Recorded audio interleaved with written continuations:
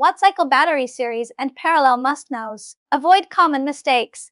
Hey everyone, I'm Kiki. Many people expand their battery systems by connecting in series or parallel, but doing it incorrectly can affect performance or even shorten battery life. Today, let's go over the key points for connecting WattCycle batteries. Watch till the end to avoid mistakes. 1. Use the same battery type. Never mix different brands, capacities, or used batteries. Differences in parameters can lead to overcharging or overdischarging, reducing battery lifespan. 2. Ensure voltage consistency. Before connecting in series or parallel, fully charge all batteries to the same voltage. Uneven voltages can cause imbalance and shorten battery life. 3. Max 4 batteries in series. WattCycle supports up to 4 by 12.8 volt or 2 by 25.6 volt batteries in series because the BMS supports a maximum of 51.2 volt. Exceeding this limit may trigger protection or damage the batteries. 4. Connect properly to prevent short circuits. Series connection. Connect the positive terminal of one battery to the negative terminal of the next. The final positive and negative terminals connect to your device.